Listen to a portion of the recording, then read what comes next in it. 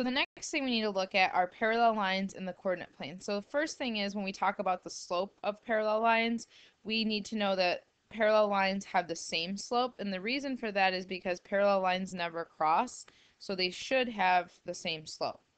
So for this first example here, we want to determine, so what is the slope of a line that is parallel to the line whose equation is 2x plus 3y equals 6. So the first thing you need to do is get this into y equals mx plus b form so that you can figure out the slope. So once you know the number in front of x, that's actually the slope. And if we want a slope that's parallel to this equation, that means we need to figure out a line with the same slope. So what I'm going to do first is I'm going to get this in y equals mx plus b form. So I'm going to subtract over the 2x. So I have 3y equals negative 2x plus 6. And again, I'm trying to get it into y equals mx plus b, which is why I put the negative 2x first. And then I just have to divide everything by 3. So we get y equals negative 2/3 x, and then divide that, you get 2. So the slope of this line is negative 2/3.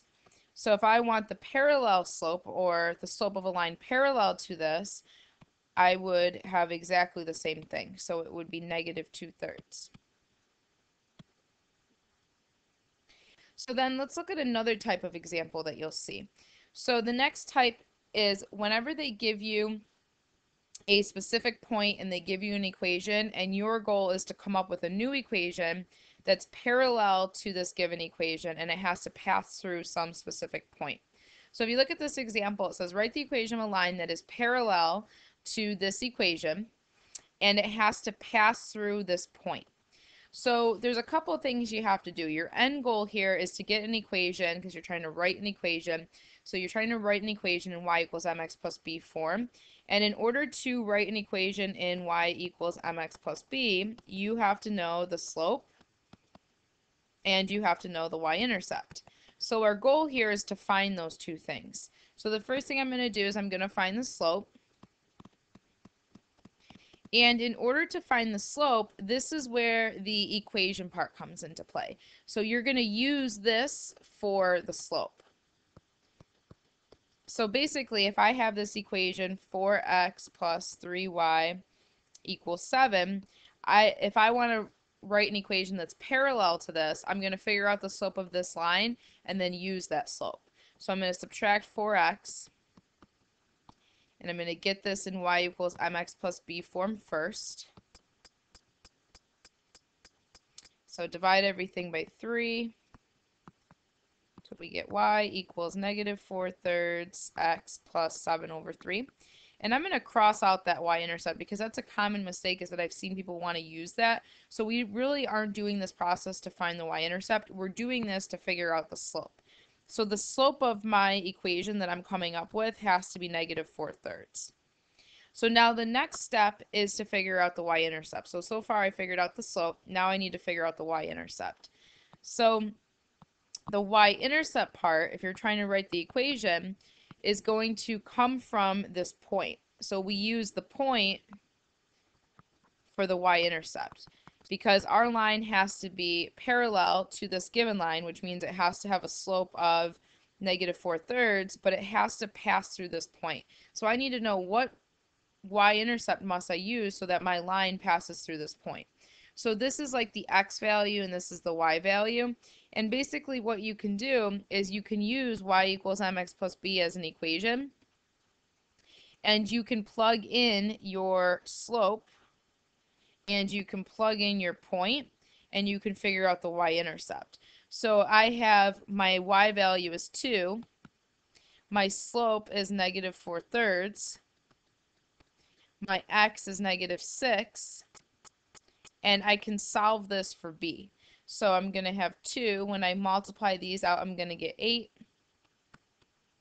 Subtract the 8 over. So I get negative 6 for b.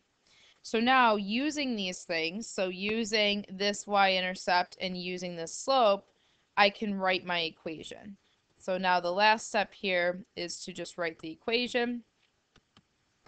So y equals m, which is negative 4/3, x plus b, which in this case is -6. So here's your equation. Now on a graph, you can do this as well. So let me just show you quickly on a graph. So basically on a graph, you would start it off the same way. You would figure out, in this case, you would want to start at this point. So I'm going to start at -6, 2. So I have 2, 4, 6, up 2. So I'm going to start at this point. And what I need to do is I need to come up with my parallel slope. So we still started off, we figure out the parallel slope, which is -4/3. So my slope is -4/3, which tells me down 4, right 3. So what I need to do then is I still need to figure out the y-intercept. So I know my new line has to have a slope of -4/3, but I don't know what the y-intercept is. So what I'm going to do is I'm going to use this point, and I'm going to start at that point and count using my slope until I cross the y-axis, which is the y-intercept. So 1, 2, 3, 4 over 1, 2, 3. 1, 2, 3, 4 over 1, 2, 3. And you get your y-intercept equal to -6. So then you would take these two things and you would plug them in. So y equals -4/3 x minus 6. So this would be my line right here that's parallel to this given line passing through this specific point. So now let's look at perpendicular in the coordinate plane. So perpendicular lines have negative reciprocal slopes. So negative reciprocal slopes, which really means to flip and negate.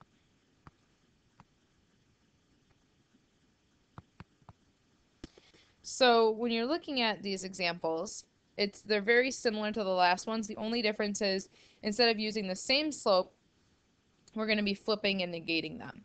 So this first example, what is the slope of a line that's perpendicular? So that means flip and negate to the line whose equation is 3x plus 5y equals 4. So we started off the same way. Get y by itself. So we have 5y equals -3x plus 4. Divide everything by 5. So we have y equals -3/5 x plus 4/5. And if we're trying to figure out the slope, well, here's the slope of the original is -3/5. So if I wanted parallel to this, I would use -3/5. But if I want perpendicular, that means I need to flip it and negate. So negative becomes positive. And then another example would be, again, if I give you a line and I give you a specific point and I ask you to write the equation of a line that's perpendicular to this given line passing through a specific point. So it's going to be the same 3 steps, because if you're trying to write an equation, you need to come up with y equals mx plus b, where you're going to figure out the slope and you're going to figure out the y-intercept. Those are the things that you need. So you're going to use the point for the y-intercept, and you're going to use the equation for slope. So first thing we're going to do is we're going to find the slope. So you need a line that's perpendicular to this equation, and it has to pass through that point. So to find the slope, you're going to use the equation, solve it for y, so get y by itself, which in this case it's already done for us. Identify the slope, which is -3. Also, you can think of this as -3/1, since it's a whole number, or since it's an integer. So then my perpendicular slope would be flip this, so 1/3, and negate. So here is your perpendicular slope, or the slope that you should be using. And then the next step is going to be, well, now we have to figure out the y-intercept. Because I figured out this part, I have to know the end part. So find the y-intercept, which means take your equation y equals mx plus b, the relationship that you know between all of these points. Here's my x, here's my y. Plug in y, which is -1. Plug in your perpendicular slope, do not plug in the original, that would be for parallel, and you want to come up with a line that's perpendicular, so you have to make sure you use the perpendicular slope. So 1/3, plug in this point, so x is 3, and now we're going to solve for b. So we have -1 equals 1 plus b, subtract 1, so we get -2 equals b.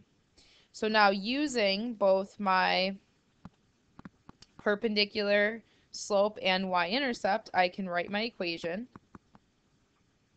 using y equals mx plus b. So y equals m, which is the slope, make sure it's the perpendicular slope, x plus b, which in this case it's -2. So there's your equation. Now on a graph, you can do the exact same thing. Start at your point, so 3, -1, so 1, 2, 3, -1. Figure out, okay, well, if this is my slope, -3, perpendicular slope is going to be 1/3, which means up 1, right 3. So start here, go up 1, right 3, 1, 2, 3. But if you notice, I'm moving away from the y-axis, so I need to backtrack. So I need to go down 1 and then left 3. And then you get your y-intercept, which is -2, which using these things will allow you to write your equation. So 1/3 x minus 2 for your y-intercept. And again, this line here is the line that would be perpendicular to this given line passing through that given point.